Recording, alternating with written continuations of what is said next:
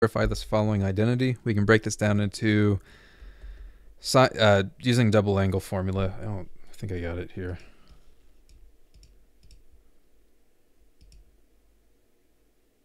Okay, I guess I don't got it, but that's okay.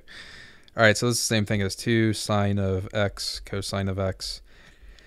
And on the bottom, there's a few ways we can go about doing this, but let me think here. It's the same thing as cosine squared x minus sine squared x. So, trying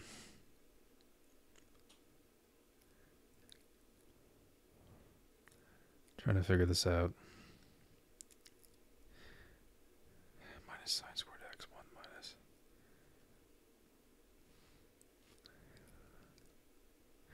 I know what to do. So cosine's on the bottom, which means we can convert.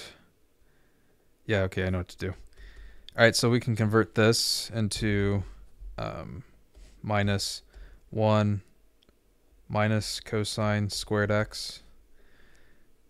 So this becomes 2 sine of x cosine of x over 1 plus cosine squared x minus 1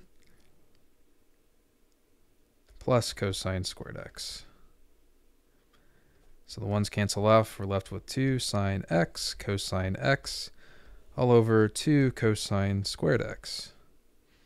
2's cancel out, and this cosine on the bottom cancels this out, and then we're left with just cosine x. And we're left with sine of x over cosine of x. And this is the same thing as just saying tangent of x. And that's it. Alrighty, I hope this problem helped you out. I appreciate you watching, and you have yourself a great day.